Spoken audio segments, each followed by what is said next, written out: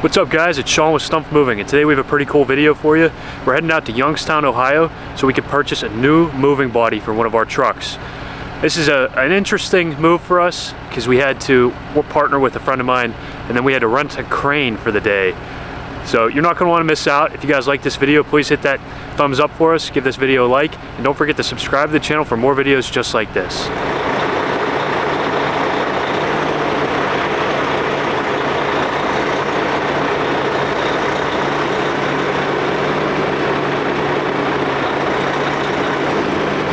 Right behind me here is our new moving van body.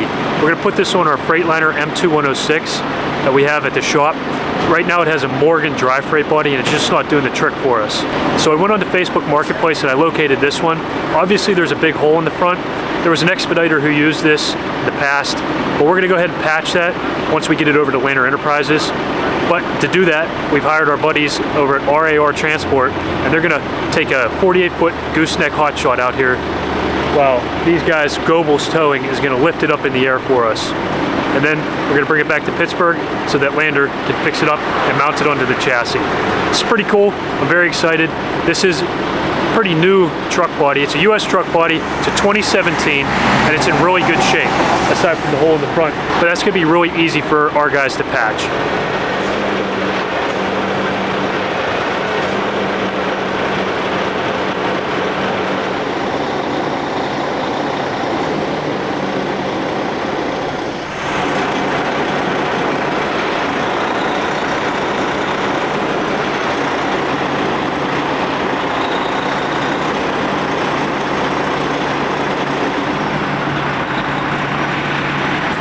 They're starting to lift it up off the ground. It looks like everything's going really well here.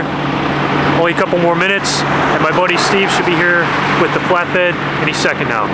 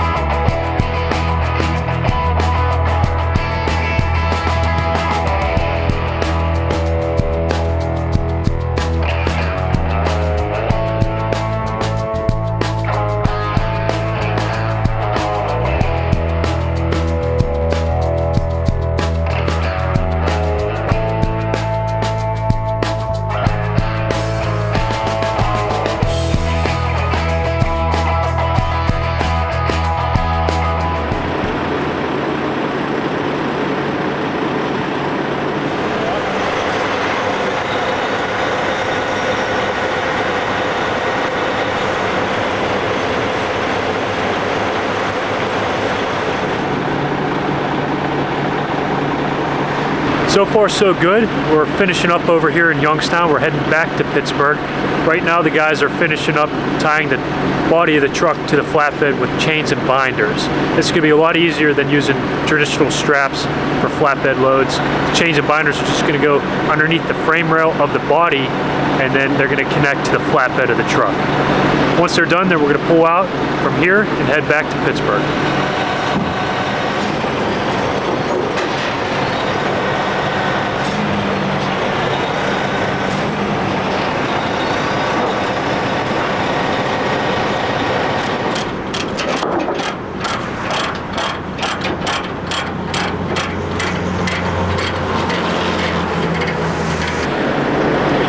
looks like they're doing a great job. So we'll get back to it.